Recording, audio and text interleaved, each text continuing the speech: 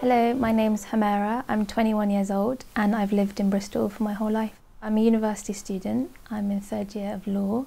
So this is my dad. We share a lot of things in common. On weekends is like my family day. We love to go out for local walks and we love the outdoors. We're both practicing Muslims. Islam for me is a whole way of life. I frame my day around the 5 prayers, so I'm conscious about it all the time. Hi, my name's Sham. I'm 22 years old and I've lived in Bristol for about 21 and a half years. I'm a filmmaker and photographer. I look quite obviously Muslim. I have a beard, and the way I dress occasionally, where I wear Islamic clothing and stuff, I can carry myself quite Muslim. So it affects everything from how I treat people I meet, how I have an obligation to help the poor. I think Islamophobia is a very confused idea. In terms of whether I've actually experienced Islamophobia, I've experienced it online. It's pretty much rife, it's everywhere. But in terms of real life, where I live, Bristol is really multicultural, so I haven't really faced anything as of yet. I do feel that after certain events that happen locally or nationally or internationally, there is underlying tension. Going to the supermarket, I'm conscious of people looking at me, and that happened after 9/11. The opportunity is now to dispel any stereotypes.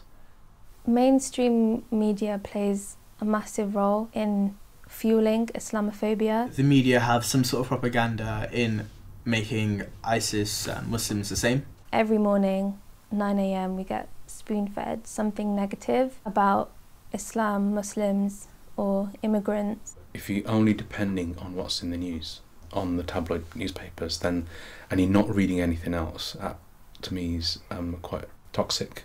One of the ways in which Islamophobia can be tackled is by integrating Muslims into Bristol society properly, and that is changing positively in Bristol. Places of worship are being built in a way where British values are kept, and so just down the road we have Assahaba Centre, which is the first mosque that I've been able to attend locally. A lot of mosques in Bristol don't accommodate for women or are too far for me to travel to. It's in a really nice Bristolian original building. A mosque doesn't have to have a dome and a minaret. But this is the only place which is serving the community in Montpellier, Cottam, Rutland, Clifton, and also the centre area. We've got an open door. Anybody can come in, see what we do and what we were here for. I believe I'm a Bristolian. I'm part of the city. The foods you eat, the clothes you wear, the things you believe in, that's to be shared with other people. Prophet Muhammad, peace be upon him, when he'd meet other people from different cities or villages, he'd learn their language and he'd try to communicate with them. He let the Christians pray in the mosque, and the Christians let the Muslims pray in the church, things like that. And I think those are things and lessons to be passed on towards all of us, whether you have a religion or you don't. Find more than newspapers to actually get our source of information. For example, talk to people in your community. It is sometimes disappointing to see that people believe everything they read in the news. However, I get a lot of confidence through non-Muslims and Muslims when they stand up against it on social media, when people have open dialogue and conversations. All creatures live under the same roof, which is the sky.